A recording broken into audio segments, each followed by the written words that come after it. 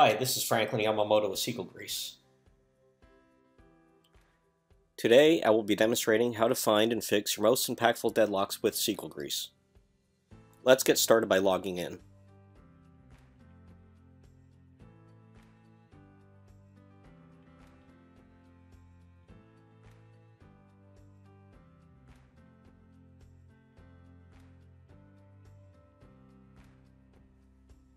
Next we'll go to the deadlocks option.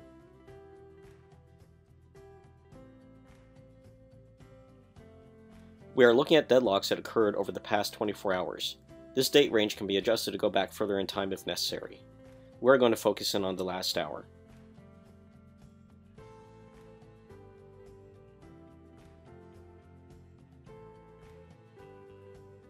In order to help identify which deadlocks are most impactful, SQLGrease generates a deadlock hash to group together deadlocks that have a similar signature. You can see this deadlock hash has the most occurrences. We'll start tuning this deadlock first. We'll start by downloading it and opening it in SSMS. A quick look at the deadlock graph shows it is contending for page locks. This is typically the result of scans occurring in the execution plan. Let's use SQLGrease to retrieve the execution plan for the queries involved. Each query involved has a query hash associated with it. Let's click on the query hash to view the details on the query.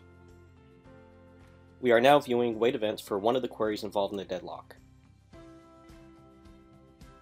Down below, you will see the query that was involved in the deadlock. You will notice there is a lot of lock wait occurring in this query. As was mentioned earlier, this query was likely involved in the deadlock due to a scan occurring. There appears to be an index suggestion related to the execution plan. We will look at that next. The index suggestion appears to be for adding an index on the customer test account number column. Let's take a look at the execution plan next and see if the index makes sense. Let's download the execution plan.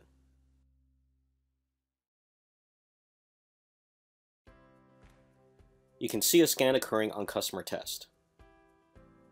The predicate it's scanning on is for the account number. The suggested index appears to make sense. We'll create the index suggested.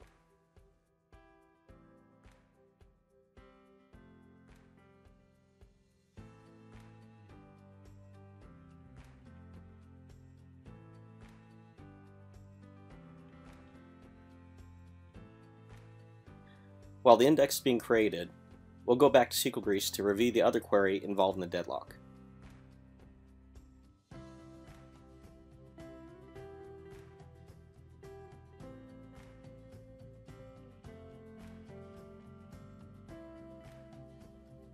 This query also appears to spend a large amount of time in lock wait.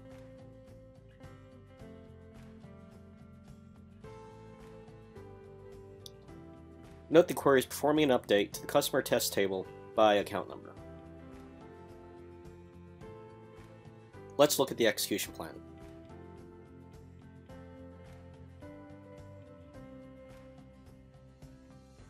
You can see a scan occurring on customer test.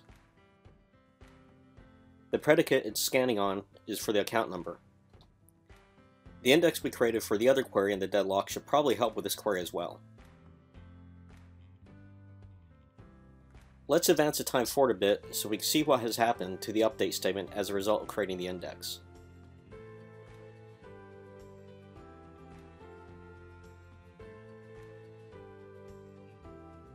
Let's look at the execution plan.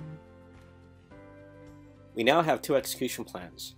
The new execution plan appears to perform much less I/O, as well as it has much faster response time.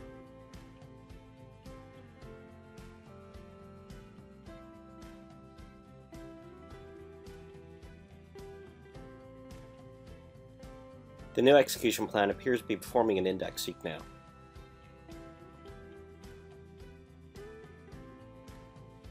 You can see the query CPU time has dropped off drastically. There are also no lock waits occurring. Let's look at the average execution time.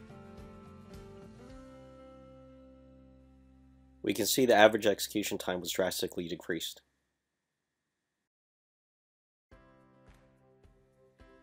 Let's go back and see what impact fixing the scans had on the deadlocks.